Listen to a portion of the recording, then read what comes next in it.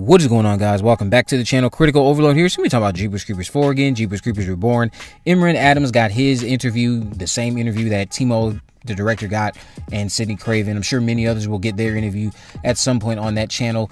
It's over like a minute long, but he, in this interview, gave us some more details about the character of Chase, because we know he plays this horror nerd geek boyfriend, Chase, who drags his girlfriend, Lane, played by Sidney Craven, along with him to the Horror Hound Festival out in Louisiana, and they are going to be terrorized by the Creeper with other characters, of course. So he said in this interview that Chase is a little bit of a funny man. He's into comic books, but he's also very much into horror films, which of course is what draws him to this event out in Louisiana, the Horror Hound Festival. So on top of that, he did also give us confirmation that they have learned to, or he learned like a different dialect. All of them, I guess, will not be talking how they sound off camera. So I guess they're going to be making them people who are just traveling to this event. Maybe they're from nearby. They're not exactly from the Poho area or the Kissel County area or anywhere from East 9, but they're just from somewhere else that's nearby those neighboring counties, and they come here for the convention, or the festival rather. The other thing he said about Chase that caught my eye was that fact that Chase is a little bit of a conspiracy theorist, and he is going to find out that some of his conspiracy theories are true. Now that got me thinking, is this related to why he actually came here, like an alternative motive compared to just wanting to go to this Horror Hound Festival? So what I'm thinking is, it's been 23 years since the events of the first two Jeepers Creepers movies, and we know this film is supposed to be picking up from that. We're going to have a malnourished Creeper, very much smaller in terms of his bulkiness, but the height of the actor playing him, again, is very much taller than Jonathan Breck, by a few inches, I think. And then we have to consider the fact that over 23 years, you have a lot of time to hear about the bat out of hell, out of the Taggart barn. You hear all these different things of different stories that may have come out on Reddit forums, the internet growing and getting legs, and all these different devices that are out there now, with many people coming online telling their stories about encountering this bat out of hell like creature that's on display at the old Taggart barn, and sharing them on Reddit forums or other type of websites, maybe Facebook groups, Discord servers dedicated to the Creeper and his origins. Some people believing in the myth, other people not believing in the myth. Who knows how popular this attraction that's out at the Taggart barn has gotten thanks to the internet. So what I'm leaning on is maybe Chase is someone who believes in the myths of the Creeper, and the reason he wanted to come out here not only was because of the event, but more so because he had a chance to go out to that old Taggart barn, go see the Creeper on display, and see what the legend is all about, and hear it from the man himself, who is kind of responsible for feeding into the legend and the myth because of the bat out of hell display that he has, where people can come pay and see this thing, etc.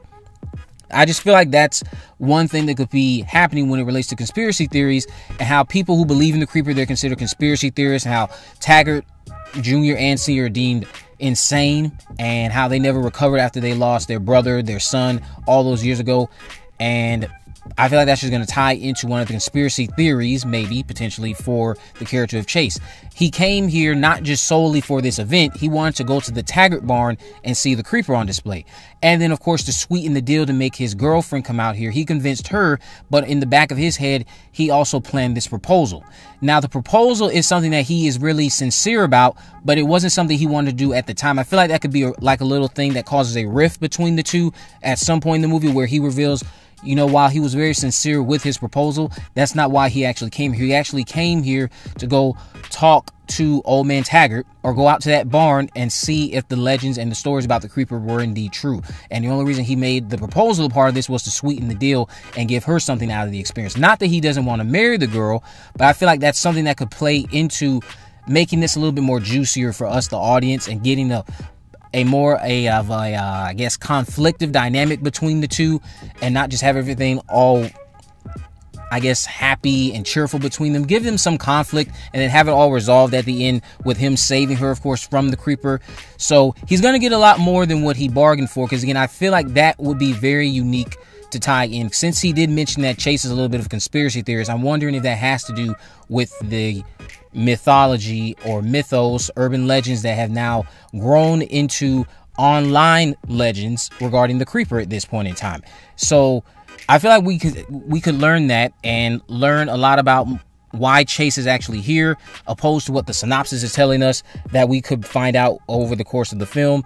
Learning that the Creeper and his legend has reached just like Loch Ness Monster status online at this point, as it relates to not only this general area, but outside of this area, other people who also heard stories about this area. You know, you can interact with people from all over the world. You can have people in other countries who believe in the Creeper.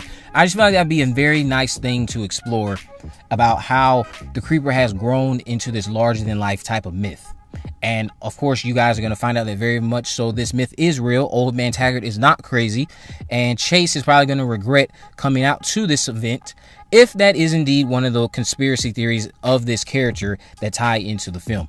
I just think that would be something that makes you as the viewer a little bit more intrigued in this character. He's already got the traits of being a horror film fan.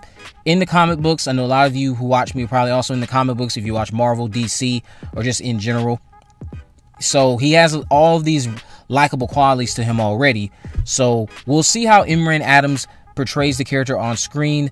I know a lot of you have watched him in a show. I can't think of the name of it right now, but I see a lot of people mentioning the show that he was in, going on about how he's such a good actor.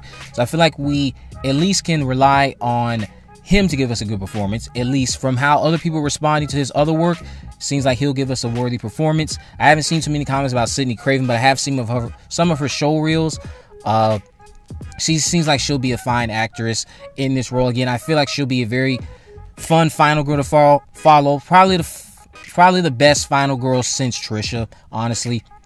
I know fans of Minxie probably won't like hearing that. Minxie was okay. And, you know, I've already said my sentiments on the third protagonist enough. But I can't wait to see what happens with Imran Adams' character of Chase and how it all relates to the Creeper, if that is somehow related to his conspiracy theory aspects about the character. So let me know what you guys think about that down in the comment section below. What did you think about the interview? Do you think we'll get more? If you haven't already, of course, make sure you go ahead and subscribe. Turn on post notifications so that you never miss a video. In the description, I have links to my social media accounts. I'm on Facebook, Twitter, and Instagram. You can message me there, of course, if there's any movies, news, or reviews you would like me to cover in the future. And with all that in mind, guys, I will see you in the next video.